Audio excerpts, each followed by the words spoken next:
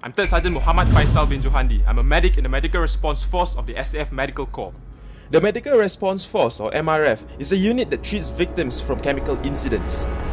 I'm in charge of the treatment section in the MRF platoon. Here, in the treatment section, we deal with the resuscitation and treatment of victims of chemical incidents. Victims go through triage, decon and screening. After that, we stabilize the victims before they are sent to the hospital. Being a highly specialized unit, I went through intensive training. I first attended the Paramedic Level 1 course that all combat medics go through at the SAF Medical Institute. 35 of us were then chosen to go through the MRF conversion course. This was when the learning curve got really steep with all this specialized information about chemical, biological and radiological agents. After that, I went through the Paramedic Level 2 course to become a combat medic specialist. Then finally, the Advanced MRF course. 7 months of training brought me to this point. During operations, each trooper will carry with him vital equipment to ensure that he is well protected, as well as to ensure that you can perform procedures for the casualty on site. First, you have your gas mask carriage pouch, which contains, first and foremost, your gas mask, which protects you from vapor agents. Next, you have your individual survival kit, which you can use to protect yourself against agents, as well as to perform any intervention in the event that you are exposed to the agents.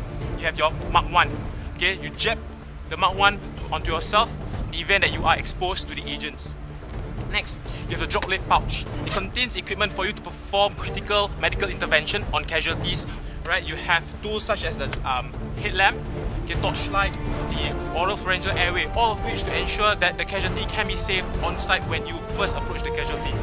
Right, next, and of course the most important one is the MOP suit. Right, this is a chemical protective suit which each trooper is issued with. Okay, it is carbon layered. It looks like a normal SAF uniform, however, it is thicker and very much hotter. All this used to make sure you are safe and also you can save the casualties when you see them. We are deployed alongside the Singapore Civil Defence Force at national events to respond to any emergencies. In the event of a terrorist attack or an accident involving chemical substances, we stand ready to provide immediate medical care to victims. Sure, it means weekend spent being on standby, but we understand that we serve a special purpose and we are proud that we can make a difference. No one likes being in the MOP suit, but it's part and parcel of the job. We know that we have to protect ourselves in order to help others. My hope is that there will never be a serious chemical incident, but if it does happen, my team and I will be there for Singaporeans.